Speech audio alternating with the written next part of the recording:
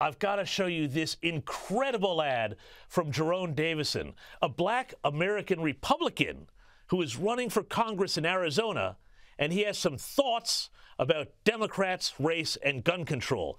Now, our lawyers tell me we have to warn you, this ad does contain violent material. Have a look. Democrats like to say that no one needs an AR-15 for self-defense, that no one could possibly need all 30 rounds. But when this rifle is the only thing standing between your family